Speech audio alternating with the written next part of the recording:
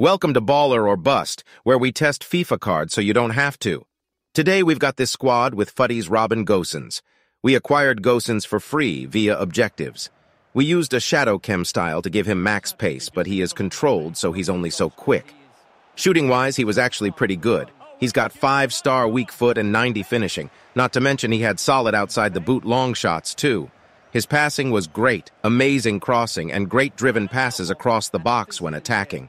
Could play a good through ball too. Dribbling-wise, he's got 5-star skills, which makes him a 5-star left back.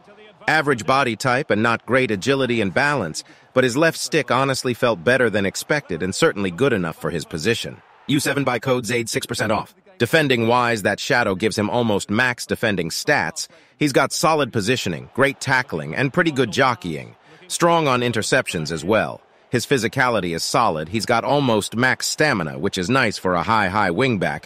His strength and aggression are good. Nothing insane, but good enough to fight off most wingers. Overall, for a free card, this guy is great. Can do a lot on both ends of the pitch, and he's got 5-star to top it all off.